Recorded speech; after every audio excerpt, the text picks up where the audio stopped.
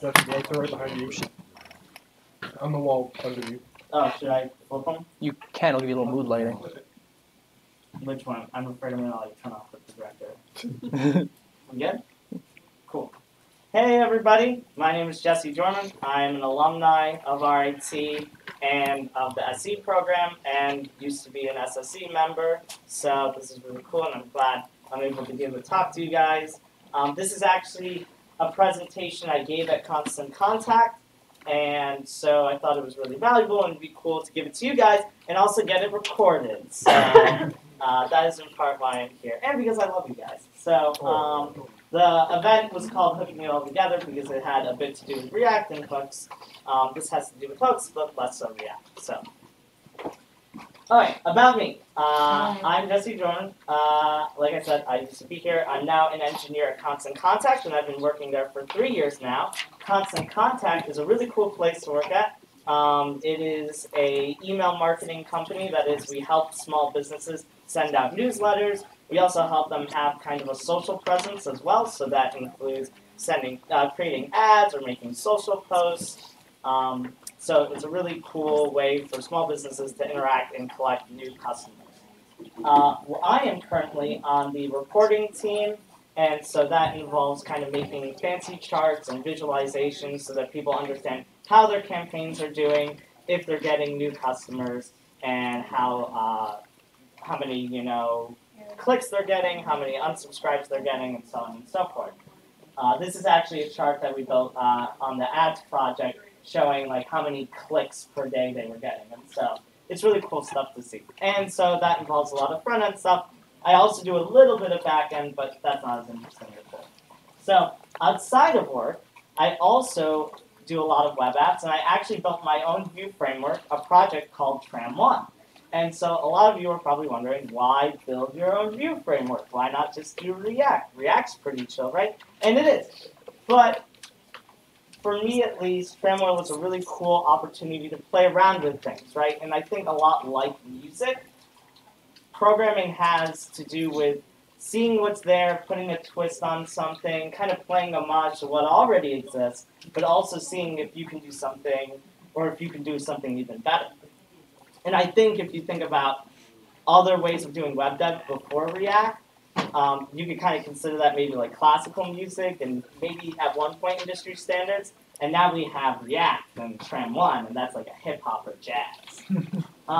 It's all about putting a twist on things, and for me at least, like Tram-One has been my opportunity to do that. For a lot of people, even just using React or using hooks in React was a pretty significant twist.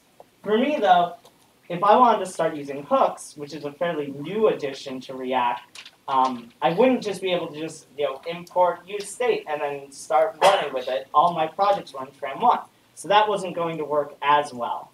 Instead, I'd probably have to start converting some of my projects to React.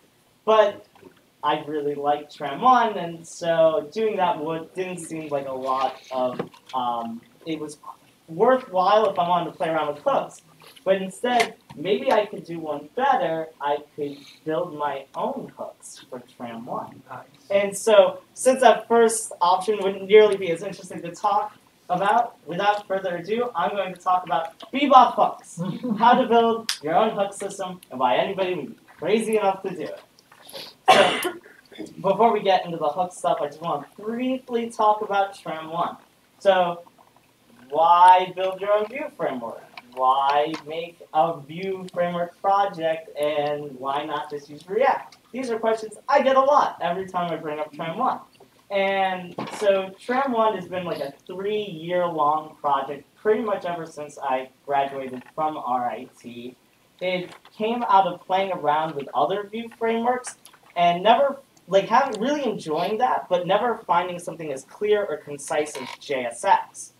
One project that I did have a lot of fun playing around with, though, was a project called Chew, which actually had architected all of their all of the logic, so building the DOM, creating custom tags, doing the diffing, into separate projects, which made it super easy to kind of consume and glue in different ways myself. So that's what became Tram-One. And so even though now each one of those has been forked and tweaked ever so slightly, it would be misleading to say that this was a solo project.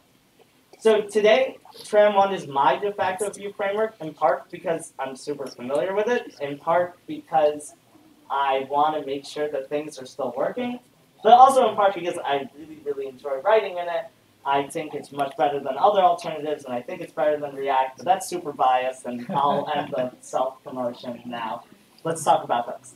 So, React hooks are really, really, really cool. And when I first saw them, I thought they were brilliant. I thought this was the super coolest thing, and I desperately wanted them in Tram-One. Because up until this point, Tram-One didn't have class components. You could only do function components, and the only way to drive those function components was through props, which was pretty much true for React all the way up until hooks. You couldn't use state, though. Like, that was not an option. So if I wanted to keep that the case and not re-architect everything, still keep my components function components, that meant I was going to have to put state somewhere else in some global store somewhere off to the side. And that would also mean that each component would need to know how to, when they called useState, how do I get the data that is for me, for my component? So in essence, I need a global store, and I need a way to determine which component is asking for that data in the store. My initial idea was just using the window object as my global store, and using whatever stack trace I could get out of JavaScript for determining the component.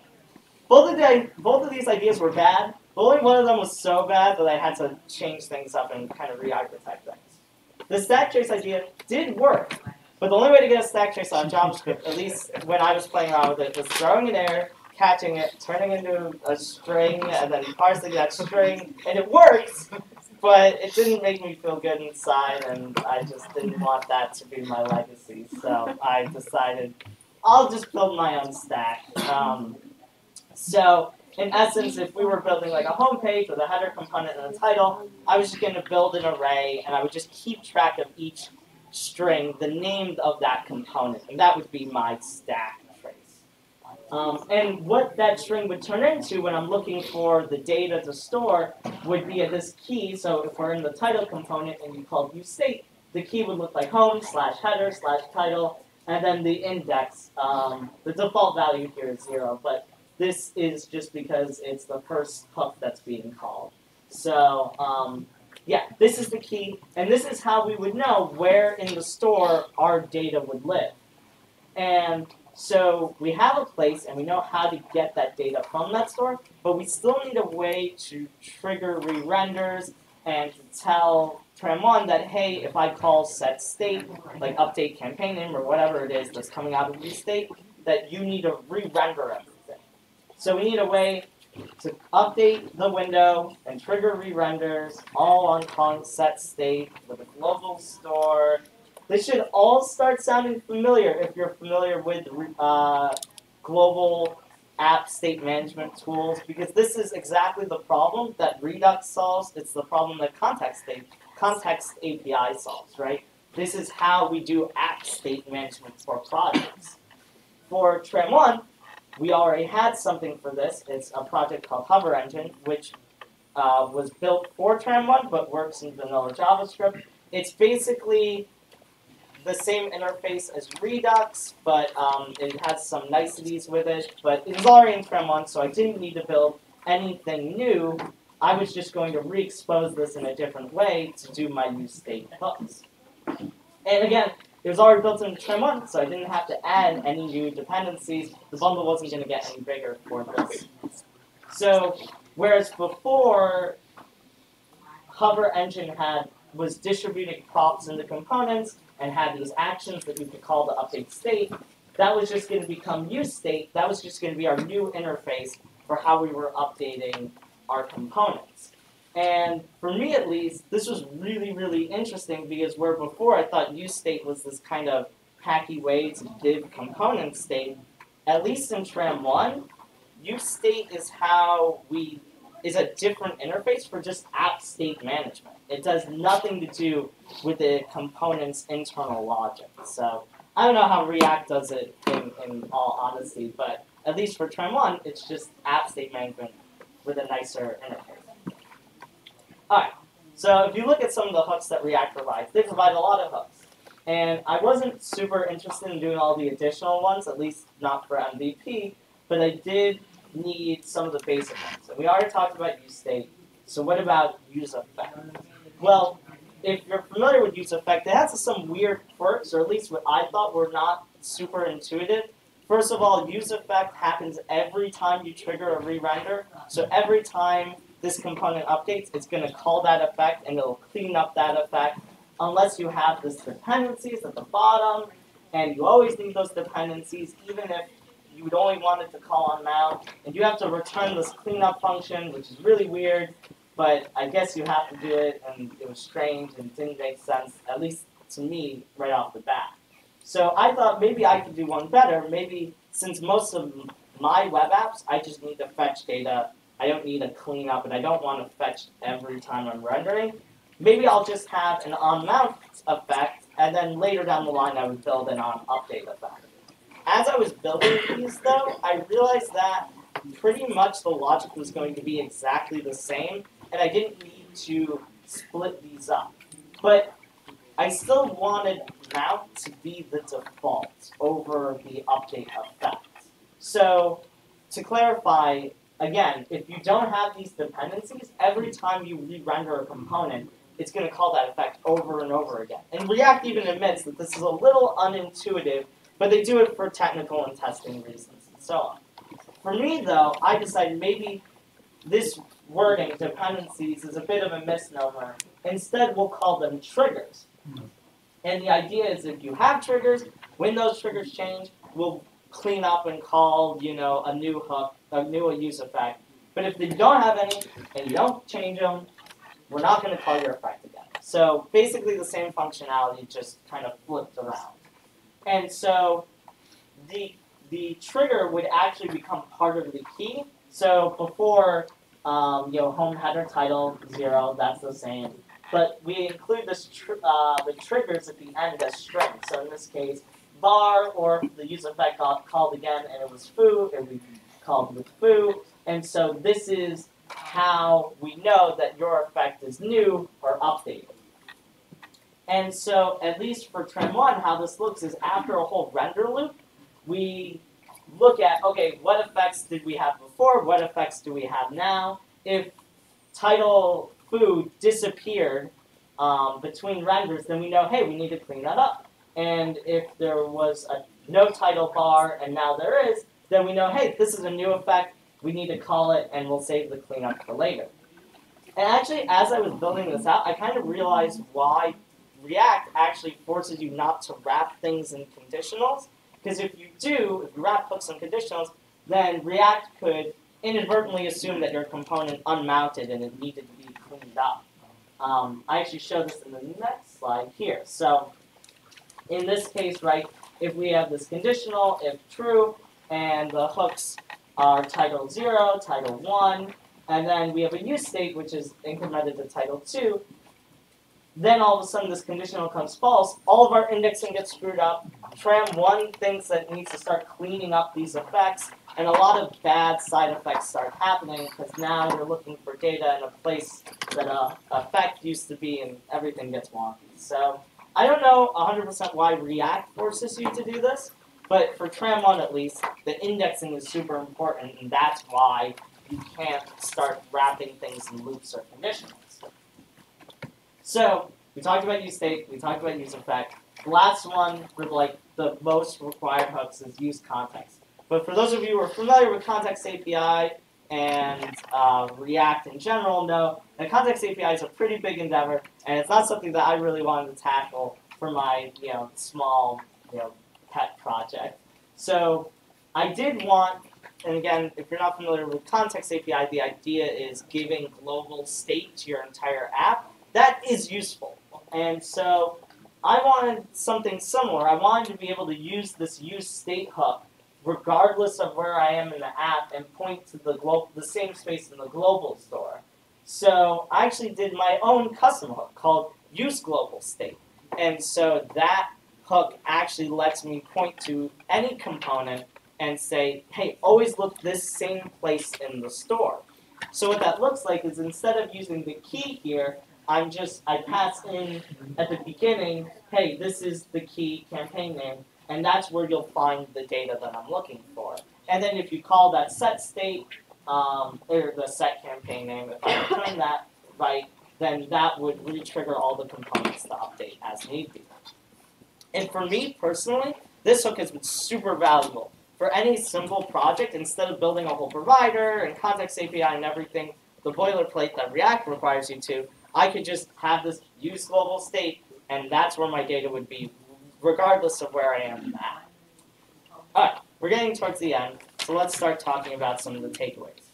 The first takeaway is that hooks do not lock you into using React. So, aside from the fact that other frameworks have started implementing their own hooks, one of the conversations we had at Constant Contact was, if we start architecting our apps this way, if we build libraries, are we going to be stuck in a place where we can't, move away from React, right? And that's not the case. If you build hooks, they can work in any framework, and if that framework doesn't have hooks, it's not that hard to build.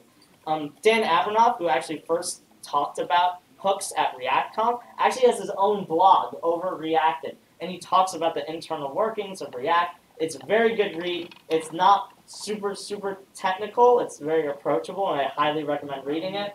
For me, at least, it was super important because as I was fighting how to implement use effect and use state, this was the source of truth of how React was doing it. And their source code isn't as pretty, so this was a good resource. And yeah, worst case scenario, you have a framework and you want hooks, just go make a Git repo and start playing around with it. Maybe you spend a few months. I don't know. Maybe you don't. This isn't a real repo, by the way. If you have Spring Boot and you want hooks, you can go do that. Don't look for this one. There's bigger takeaways here, though. For me, hooks was a really cool way to look at an interface that another company had built and kind of recreate it, try my own hand at it. It was a way for me to see pain points for React and why those pain points existed, and maybe instances like use global state where I could do something one better. I don't think you guys should go home and build your own hook system. That isn't the goal here. I mean, it would be really cool, but I think the idea here is that there's things you can play around with, right? React has a bajillion forks. And maybe it's not the easiest source code to read. Maybe you look at Chew or Tram-One. But it's obvious that people are going into these repos and playing around with them, right? And the idea is you twist things, you try a new thing. Maybe it's something in a Git issue, maybe it's something you just want to see, right? It's a way of playing around with new tools and new frameworks and new stuff and putting your own spin on it, right? It's my own free-form jazz, my avant-garde coding. I hope I've convinced you through this talk that it's worthwhile to do this stuff. And yeah, it's not React, and it's not like this industry standard of the symphony, but it's new, it's exciting, and it always kicks.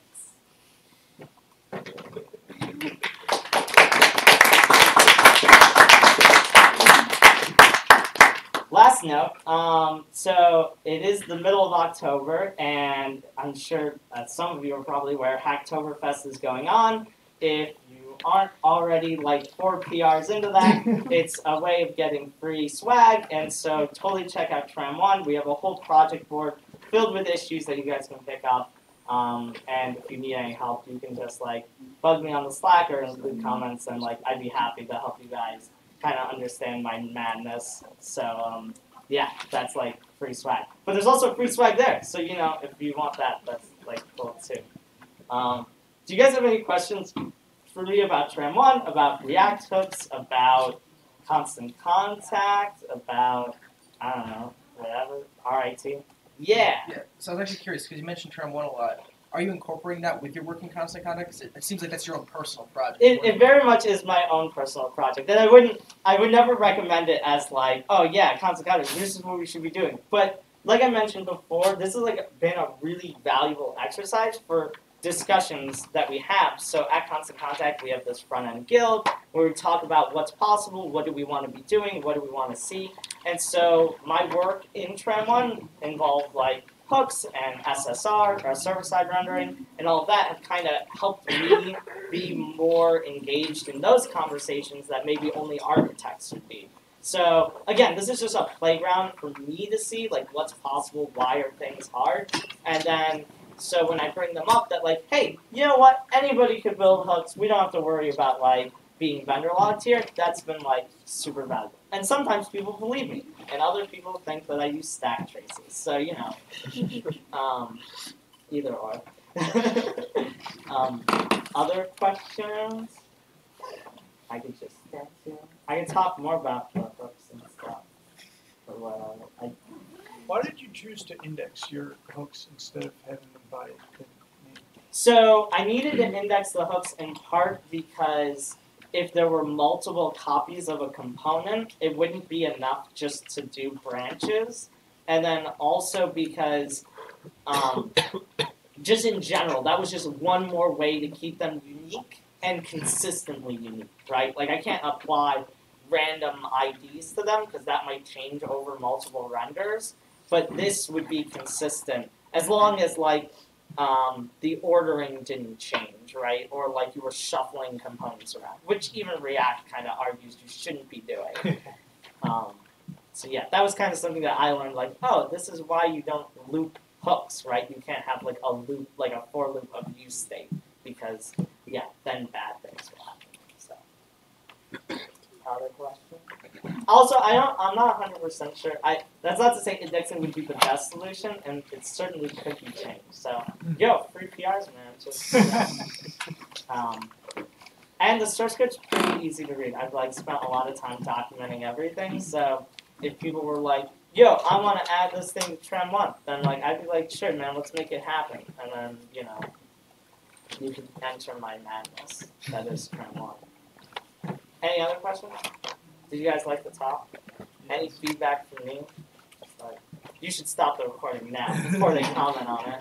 No, I'm joking. Cool. Oh, question over there. Yeah, how did you get the like 2-frame switch image? Yeah, I was about to ask. That's Okay. fire. That presentation is actually fire. Thank you. Is it MS Paint? No. Okay, so this was a very difficult endeavor, and PowerPoint does not like you doing this. Yeah, I was But about to say. basically, it's a hack. I drew everything in OneNote, which is my note-taking tool, and then basically I drew it, copied and pasted it into an image, and then drew it again. So each slide was like 10 minutes to make, not including like writing the script and everything else. And then they're animated, so you can't loop appear and disappear animations. You can loop like movement stuff, but to do this, I have an audio clip on every slide that's 0.6 seconds long, and there are bookmarks in that audio clip, and the audio clip just triggers making the first one appear and then the second one appear, and it just, yeah. Dude, I appreciate it. Yeah. This is a weird hack, and the video that explains it only has like 24 likes, and I'm like, this person deserves a medal. This is magic, and really, like if you needed to feel like good about yourself and like this 10 minutes per slide was worth it, like I would like to say I enjoyed it. Yeah. Thank Can you. you turn the recording back on just so he can repeat that? Oh, it is? Oh, okay. Yeah, they look fun. I like it. Yeah, in part, like, usually I just do static drawings, but I always like to one-up myself, and so just as a way to make, like, an engaging presentation, right? Because here's the deal, you guys, like, presentations don't get better when you get, you know, in the workforce. Like, they just stay bad. So whatever you're seeing now is kind of more of the same. But it doesn't have to be that way. You can make cool, engaging presentations, and then people will be excited and actually, like, pay attention. So, like, put the effort in. Stay in school. Don't do drugs. Turtle power. Okay. You have a question? Yeah, I was gonna ask, is there any like security concern in having just one function to arbitrarily access global state and global store? Dude, I don't know, man. It's all client side, dude. If somebody screws it up for themselves, right? Like, that's on them, right? That's how I treat web development, right? It's like kind of the safe space because they're running it on their machine, right? It's, you know, if they're like, if somebody maliciously does something, I don't know, you just gotta trust whoever website you're going to. But Tram-One is great. Don't worry about that. Seal of approval. So because you're pointing at a store with your global, Yeah. if they put in the component path like you have, like would that Oh, access? in the global, Yeah. yes, you could potentially. Oh no, you can't because there's Okay. actually two different hover engines. One for the global Ah. engine and one for the use like the local component state. Yeah. So they won't actually interact with Nice. each other. So yeah, I'm running 2 instances of that global store. So for better or worse, I'm pretty sure. Yeah, everything is namespaced in the window object. So if you actually look at the window object, you won't see anything right away. You have to do like window dot tram global store or window dot like tram component store and stuff like that, which has actually been super useful for debugging. Yeah. One day I'll make a Chrome extension to make it obvious. So, again, feel free to bug me afterwards. Thanks again, guys, for coming to the talk. Kill it. One.